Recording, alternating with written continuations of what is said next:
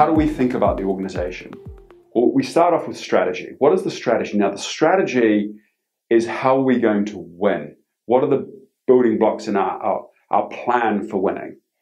And that translates into our outcomes, the results, the scores on the doors. It's the organizational system that translates the theory of the strategy into the outcome of the result.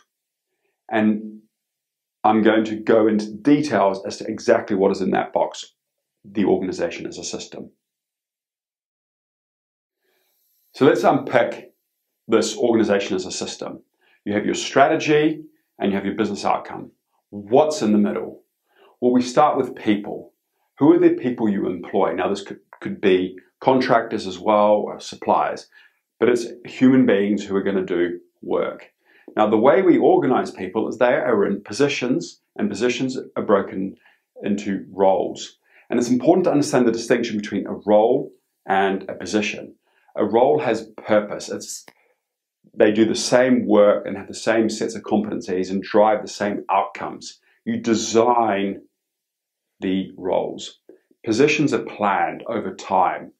I could have an HR business partner is the role, but an HR business partner for supply chain or finance is the position.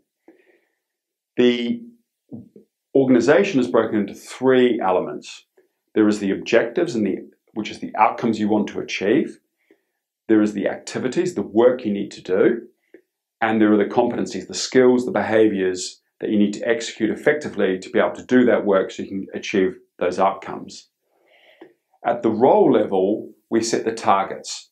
What are the target outcomes, the objectives that need to be achieved? What are the KPIs that need to be adhered to? What are the milestones that you want to deliver? What are the accountabilities? What are you responsible for? And what are the skills, the proficiency levels to be effective at that? Those are the targets. People have actuals. People supply competencies. They have skills and what have you that don't always match those targets, and therefore there are gaps. People do work. How much time do people spend doing what? Are they doing the right work? We don't always know that. And what are you actually achieving? So this is the org as a system. These 6 components of people, position, roles, objectives, activities, and competencies. And we link all of this together through data.